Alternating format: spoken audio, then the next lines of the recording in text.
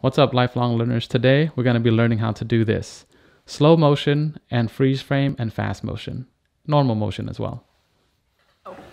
Normal motion.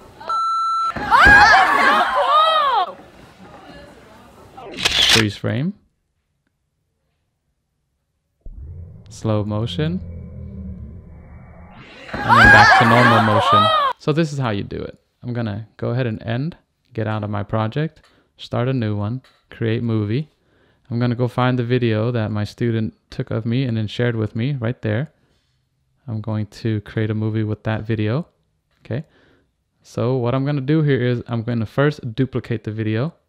Bam, right there. Take away the transition. So I don't need a transition. So you play the normal one like that. And then you go in here and then you find the places you want to freeze frame, which is right there. Maybe right here. You click on that. You click on the speed time ramp, the clock tool right here. You can add a freeze right there. So it's going to add a freeze when I play it back. Okay. And then what I did was I also added a slow motion from here to here. So what I did was I added another keyframe at the end right there, right when I'm about to fall. Let me just zoom in right here. Right when I'm about to fall, like right there, that's when I'll add another keyframe. Click add. And then between these two keyframes, I'm going to slow that one down a lot. Freeze frame to slow motion, back to normal motion.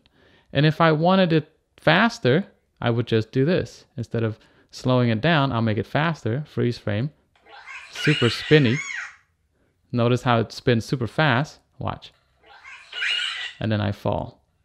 So basically, that's how you do freeze frame, slow motion, and speeding things up.